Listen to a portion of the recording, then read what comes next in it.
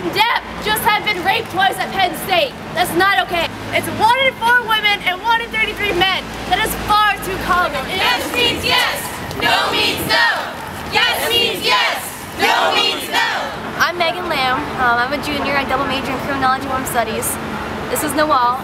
She is the vice president of Triota, and Triota making this event together. We did a carry that weight event, and it started in Columbia University. A student, Emma Sulkowicz, was assaulted in her bed, so she's about to carry around her mattress everywhere until she got justice. The university started doing it. I wanted to do it here for one main reason, to show that support for students, for people who have been through it, and things like that. But also I wanted to bring awareness, and hopefully Penn State and Columbia University sees all these mattresses going around all these campuses and does something about it. So for this event, I feel like people really got out of it that there are other people out there with the same issues. They've been through similar problems, that they have resources and they have people who they can talk to. So it was really nice seeing all these people come up and talk about and feel comfortable enough to talk to strangers about what had happened to them, and it really gave me the courage to talk about what happened to me. There's a misconception. People believe that it's just an undergrad issue, it's just a very young people, drunk people issue. It's not. It's a community issue.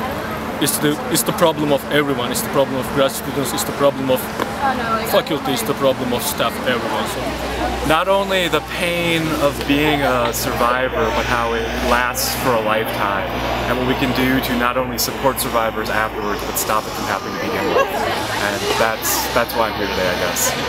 So I believe it's very necessary, not only here at Penn State, but for all universities across this country, where sexual assault and rape are such a widespread problem.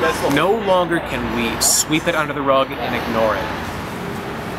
I still do not understand rape, and I hope I never have to, but I have seen a window into it,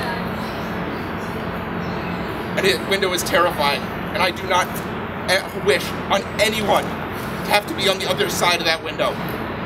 Thank you.